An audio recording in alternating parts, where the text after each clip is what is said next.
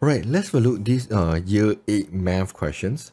Okay, this question that literally give us a rectangle, and then we have some quadrilateral, which is not the trapezium. This one is definitely is not the trapezium. It's just a random quadrilateral.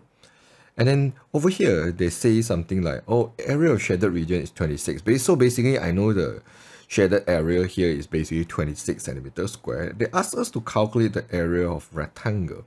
Okay, since this is a year 8 question, so at first I thought it's like should be quite easy because one of my students actually asked me how to do this. So I just first thing come into my mind is solve it using the algebra. So I just let the length is x and then the width is y. Then I can just assume, oh, here will be x minus 5 and then this one will be y minus 4, and then I will just use the algebra to solve it, and eventually solve until the halfway. I realized I stuck I stuck for a while because I realized it's quite hard to solve using the algebra. Some more in the exam, I believe this question is like 3 to 4 mark only, so definitely it shouldn't spend so much efforts to solve it. Yeah, so after a few try and research, I realized this one have another methods which is the faster and easier way to solve it. Yeah, if you not believe me, you feel free to pause the video and try it out yourself. Yeah, you can pause it now. Alright, I assume you already tried it. Yeah, I'm not sure whether you will get the answer or not. But yeah, I just teach you another way, which is I would say, is faster way of solving this kind of question. Okay, the idea is quite simple and straightforward. Okay, let's say I have a random rectangle. I don't care what is the rectangle side. It can be a square or any rectangle side. Okay, if I have a diagonal, mean I actually cut this rectangle into the half through the diagonal. I just cut like this. Then you should be able to see there's a two right angle triangle. Do you see the first right angle triangle and the second right angle triangle here? So this one I'm going to call area A for the first right angle triangle. The second one I call area 2. So first, I want you to see through both of the triangle. Is both of the triangle have the same area here? So I'm confident to say that area 1 will be same with the area 2. Okay, by understand this concept, so what I want to do right now is I'm going to cut this one into as many rectangle as possible, and all this line I will make it become my diagonal here. Okay, this is what I will do. So I will just try my best to make this one look like a perfect rectangle. Yeah, so I will cut like this, the first thing. So this one is a rectangle, and this one will be the diagonal of this rectangle. Okay, then here I will just cut like this again. Okay, assume this is a rectangle, and this one will be a diagonal of this rectangle. Alright, and then this one I will cut like this. Okay, this one will be rectangle, and the middle line will be the diagonal of the rectangle. And yep, the last line, maybe I cut like this. So you should be able to see this is a rectangle as well, and this one will be a diagonal of the rectangle here. Okay, then the next thing I want to do is, yeah, I will label it. Okay, so first thing is maybe this one I will call it area. I will just call this one as the area 1. This one will be area 2. Okay, area 1 will same with area 2. Huh? Alright, then here I will say is area 3. Then this one is area 4.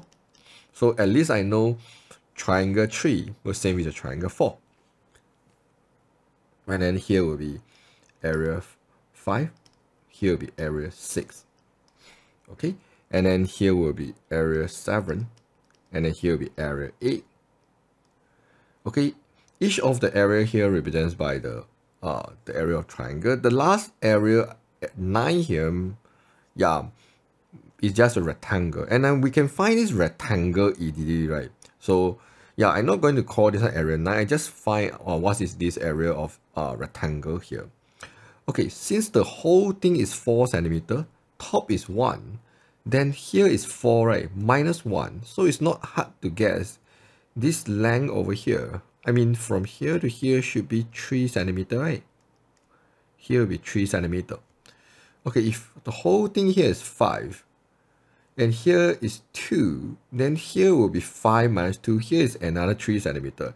Yeah, because this one is not so perfect, alright? So because this one doesn't look like 3 and 3, I know, but it just assume it's not in the same ratio or same scale. So yeah, this one is not in scale. So this area of rectangle is 3 times 3, isn't it? So I can say meter is 9 centimeter.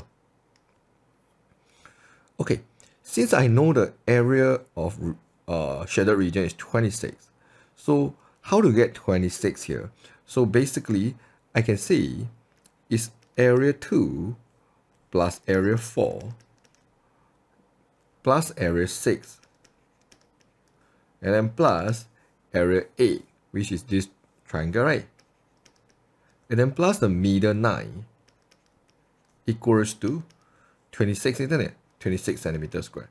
Because all these triangle we add together plus 9, we will get about 26. Okay. At the same time, we understand area 1 actually, area 2 actually same with area 1, because 2 and 1, they are the same. And then area 3, this one is area 4, actually same with area 3, isn't it? So I just write down the same area here. So like area 6 actually same with area 5, isn't it? Then the area A is actually same with area 7, isn't it? Okay, so all this white color one basically is the non-shaded area, isn't it? A1 plus A3 plus A5 plus A7. I just need to know what is the non-shaded area. Here will be non-shaded area. So I can get a conclusion is, since here they are totally the same, I just need to move the 9 to the other side. It's just like 26 minus 9, right? So 26 minus 9, I will get 17, isn't it? So if non-shaded area is 17, shaded area is 26. So I know area of rectangle is basically equals to the shaded area plus the non-shaded area, isn't it? So which is 26 plus 17, which is 43 centimeters square.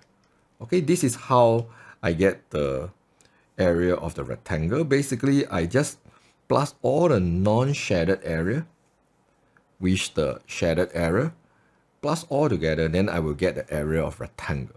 Yeah, this method is much more easier than you using the algebra X and Y to solve this kind of questions. I'm not sure you find this method useful to you or not. Anyways, I hope at least you learned something from my video. See you guys in the next video. Bye bye.